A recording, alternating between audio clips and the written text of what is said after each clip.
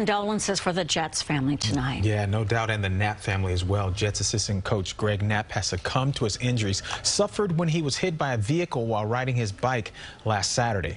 Knapp was preparing to come east late this week to get ready for his first training camp with the Jets when he was hit in Danville, California. The teenage driver of the vehicle was reportedly texting at the time of the accident.